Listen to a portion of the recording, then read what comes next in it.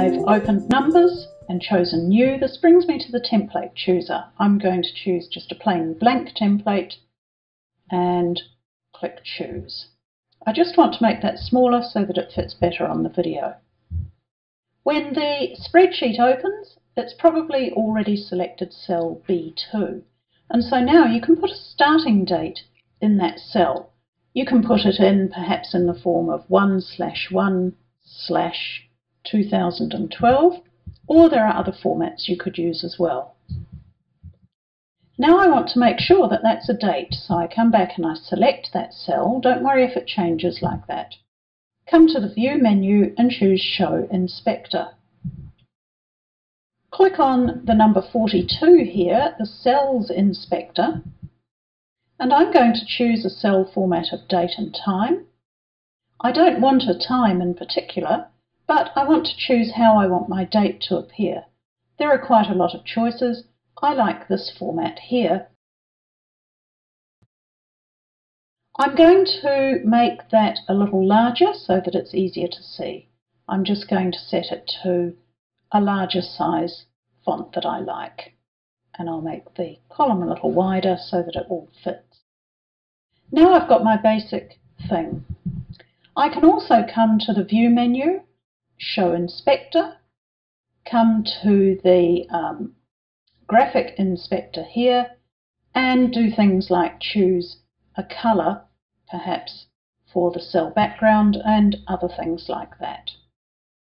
Now what I want though is a whole year's worth of dates rather than just one date.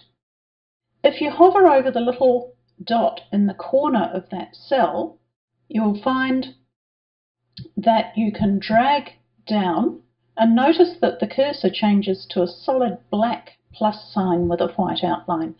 And as I drag down, look what happens. It actually fills the dates in sequence.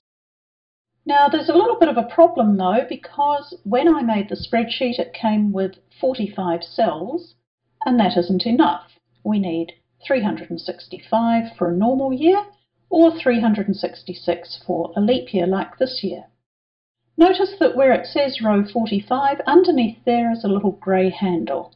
Now what I can do is just drag that handle down and notice that the window scrolls, and there we go, that's enough.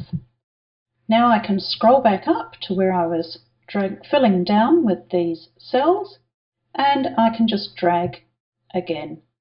Okay, that took a few moments, but now I've filled in every day for this year. If they don't quite fit, I can make that column a little wider.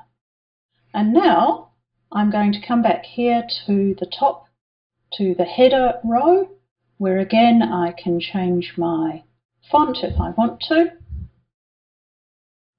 And I can give that column a name. And then I can name other columns as well with whatever I need. And now I can simply go ahead and fill in the individual cells for each date.